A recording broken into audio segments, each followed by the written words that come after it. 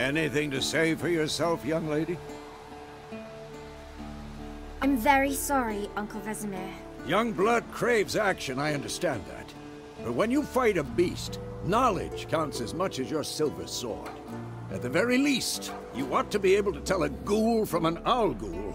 By markings, like unto the Panthera tigris that in Zerrikania dwells, and by the sickly paleness of its visage. So you did read the chapter. Still, you should have asked if... But you were asleep, Uncle Vesemir. Don't try to weasel your way out of this. A witcher must know how to trick his opponent. You said so yourself. Might have. But don't use my words of wisdom on Vesemir, got it? That's playing with fire.